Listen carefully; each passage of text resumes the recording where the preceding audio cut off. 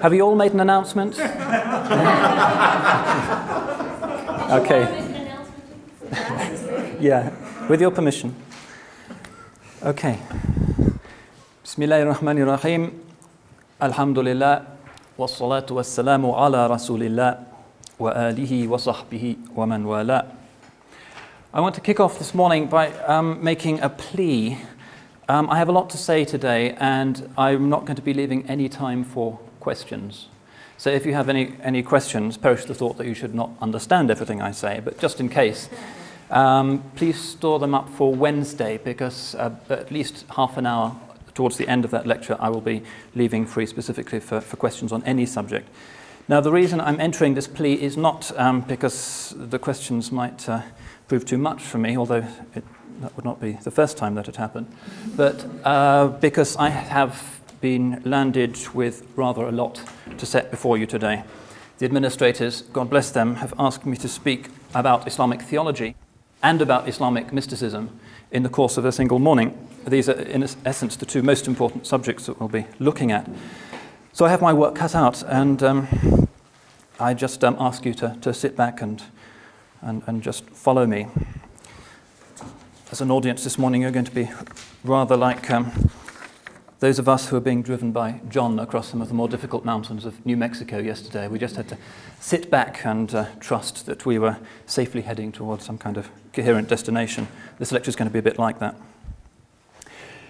Anyway, I want to start with an obscure fact about the famous German philosopher Immanuel Kant. One of the lesser-known facts about Kant is that his doctoral certificate, dated 1755, bears at the top the unmistakable Arabic words, Bismillahirrahmanirrahim. These words, which are, of course, the first verse of the Holy Quran. Now, who on earth could have scribbled these in, and for what obscure purpose, is a teasing little problem that has occupied the leisure time of intellectual historians for many years. Did the anonymous graffiti artist, who knows perhaps even Kant himself, intend to suggest that there was any kind of congruence between his proto-idealistic philosophy and the teachings of the Arabian prophet?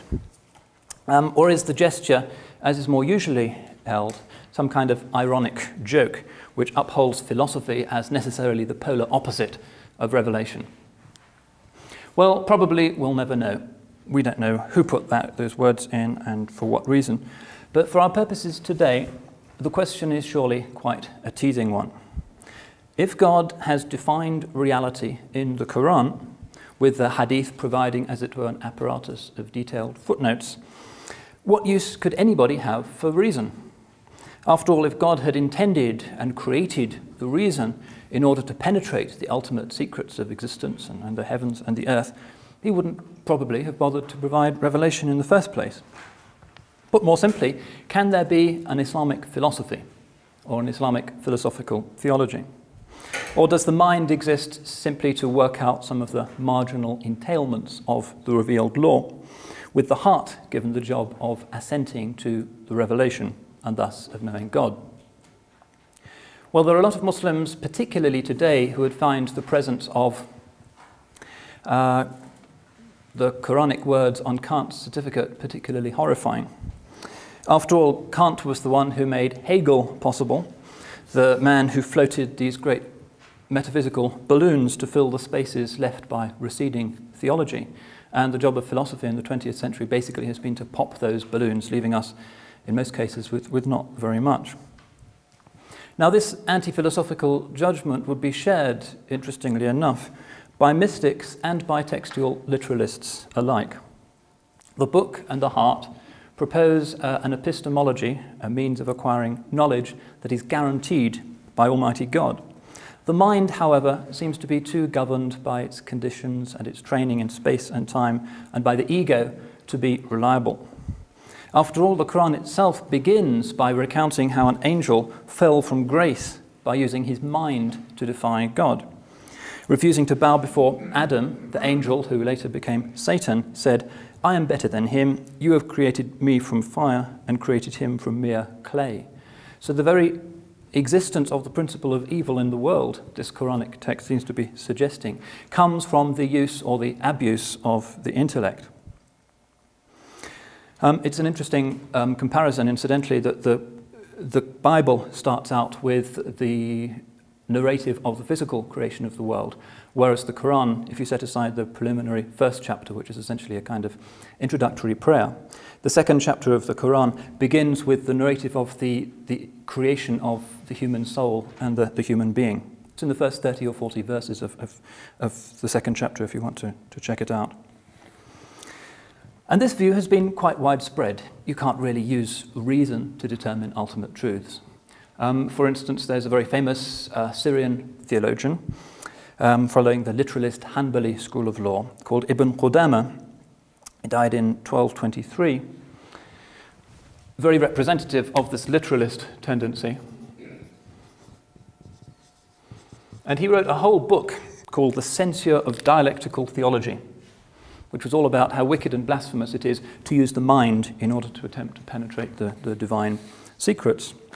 So he says, we must renounce the evilness of theology as shown in its condemnation by our religious leaders, who are universally agreed that its advocates are partisans of heretical innovations and abominable error. Good piece of medieval rhetoric there, but fairly characteristic of a certain type of literalist polemic against any use of reason in religious discourse. That kind of attitude was fairly common amongst the ulama, the religious scholars, and we can clearly see that it was even more common amongst the pretty non-intellectual masses. God and his prophet didn't use philosophy, so how can we have the temerity to do so?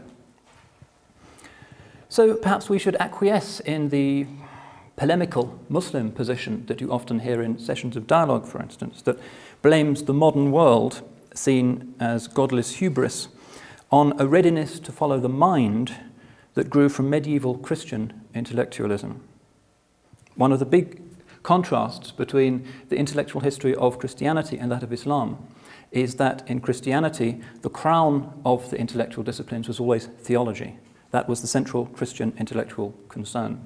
Whereas in Islam, although there was, as I'll go on to explain, forms of sophisticated theology, nonetheless, their existence was always somewhat marginal. They were taught and continue to be taught in the great orthodox faculties of learning. But the principal Muslim intellectual endeavor has traditionally been mysticism rather than theology. So in classical Christianity, again, these are huge generalizations, but in this context, we have to rely on them. In classical Christianity, theology is at the center of our struggle to know God.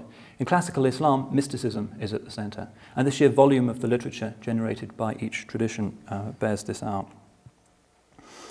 So, to get back to this polemical point that you'll sometimes hear, you'll find a lot of Muslims today contemplating the lack of intellectual moorings of modernity, or what we nowadays term postmodernity, and hurt also by the paradox of the brazen triumph of modernity, point to the huge intellectual energy which Christians traditionally invested in philosophical theology as the clue to the emergence of that Enlightenment rationalism which ultimately let the Greek genie out of the bottle.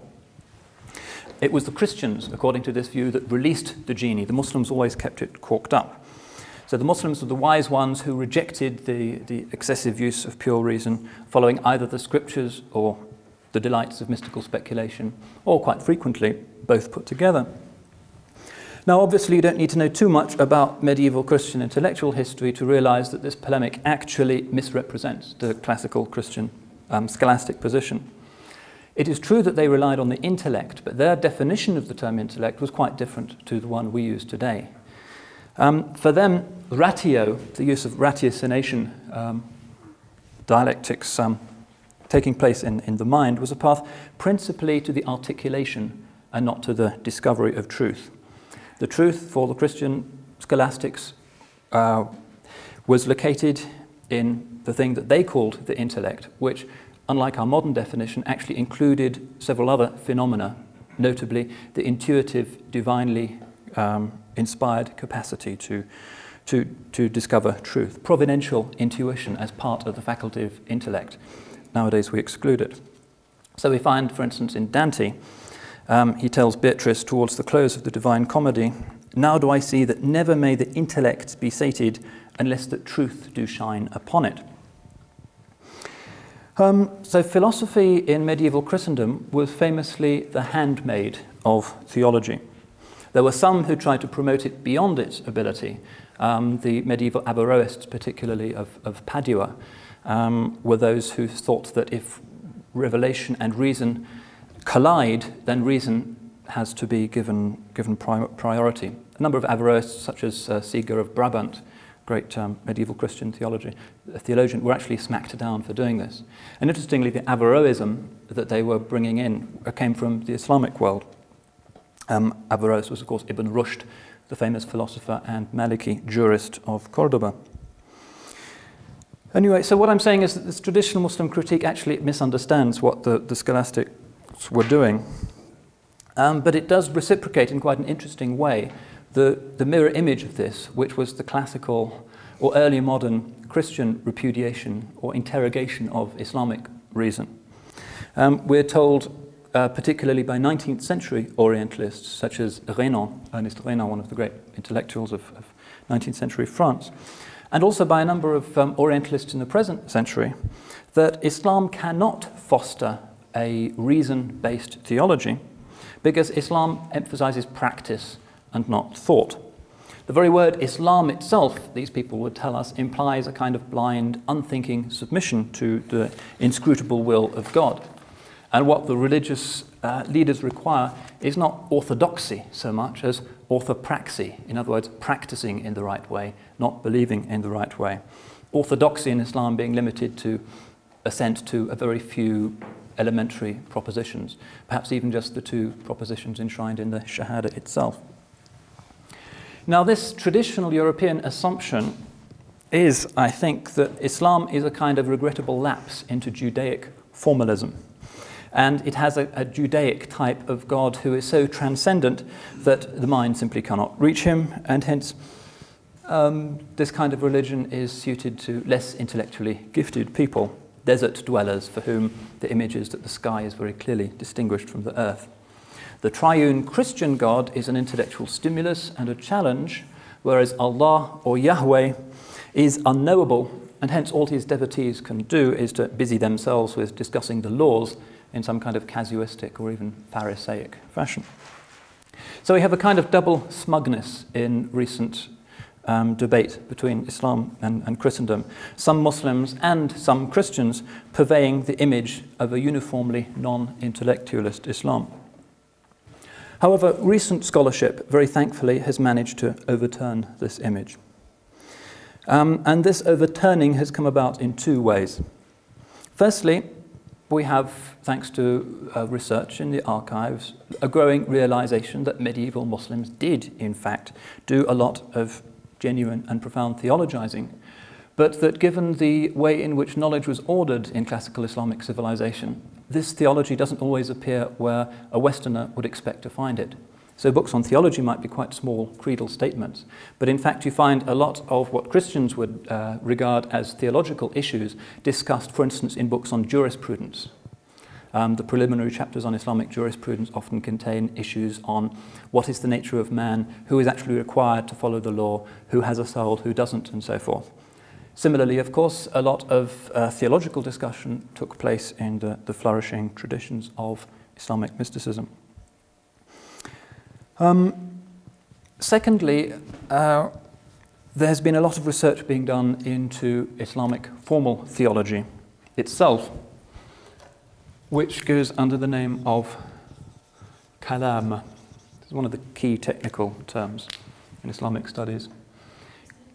Kalam, K-A-L-A-M, which simply means speech. And it became applied to theology because one of the early discussions that the kalam theologians were interested in was the question of God's speech, i.e. the Quran. Is it created in time or has it always existed? So kalam means systematic theology, rationalizing theology. And we know that classical Islamic thought did not so much make war on the Greeks as enlist at least some of them as allies. So this medieval kalam tradition is not just some kind of scripturalist piety, platitudes, rephrasing the truths of Scripture, but actually builds, in many cases, a very sophisticated and internally coherent metaphysical superstructure, which in many ways operates in a kind of register that's not too far from that of medieval Christian scholasticism. Now I'll be talking about both of these traditions today, the kalam, i.e. the theological dimension of Islam, and mysticism in due course. But before I can do this and get onto the real subject of today's lecture, which is namely these two areas of Iman and Ihsan mentioned in the hadith of Gabriel, I want to backtrack a little bit historically and investigate and retell the narrative of the early Muslim community, because Islamic theology, like Christian theology, is something that can only be understood in terms of its historical background and the processes which brought it about. Remember that right at the beginning of Islam, there was no systematic theology and there was no systematic mysticism in the forms that later became normative in Islam. This famous hadith of Gabriel, which I passed around in my first lecture, does allude to the legitimacy of levels that transcend the pure outward forms of Islam, that which Renan and his friends would consider to be normative Islam, orthopraxy, the 5 pillars, etc. Because the hadith of Gabriel, which is unanimously accepted as canonical by the Muslims, explains explicitly that there are higher dimensions. There is the level of Iman, which means confident, faithful trust in the existence and goodness of God, and Ihsan, which means excellence, explicitly defined in this hadith as meaning spiritual excellence. Now, these things obviously exist concentrically, both in individuals and in society. And the hadith makes this quite clear. It's easy to practice the outward rituals of a religion. You can be a very stupid person or a very bad person and still practice Islam well. You can pray 5 times a day, fast, etc. So you can exist in this realm. However, a smaller number of human beings are able to move up to the second area of Iman and actually internalize the meanings of these outward practices so that they become true believers and do it sincerely for God.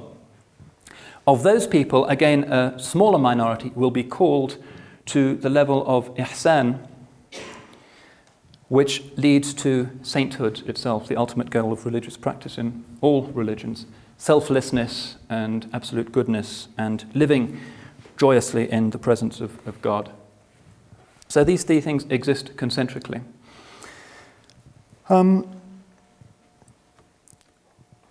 Now you may remember that I pointed out that in fact less than 10% of the Quran is concerned with those things that we were put in the outermost of these circles, the area of Islam.